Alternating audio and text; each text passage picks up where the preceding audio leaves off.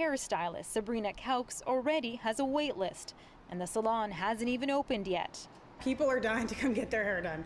She's excited to get back to cutting hair, but also a bit hesitant. Just with everything that's going on and, staying safe. I am 4 months pregnant and I want to make sure I'm, staying safe for myself and for my baby. While the salon has drawn up some protocols for what reopening may look like, the official guidelines have not come in yet.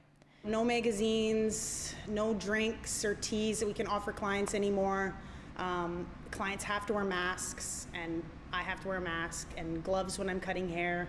The Beauty Council of Western Canada has put together a framework, but that still needs to be reviewed by WorkSafe and the provincial health officer. The way we see reopening happening is a couple of things are going to change. Your salon won't be that fun, huggy, talky place that you know it to be. There may be masks. There probably will be masks. There'll be less talking. But some in the industry say it's too early to expect salons to open up in a matter of weeks without approved guidelines. I can't get PPE. Nobody can tell me if the gloves that we've ordered, which are non-medical, are even going to be adequate. We don't know if we need to have face shields. We don't know if I can get plexiglass. Other industries are in the same position, waiting for protocols to be drawn up and approved. We've got an idea, but we have not yet got our instructions, our requirements from our College of Physiotherapy, but we're expecting that any day. But they've started preparing in advance for what's to come.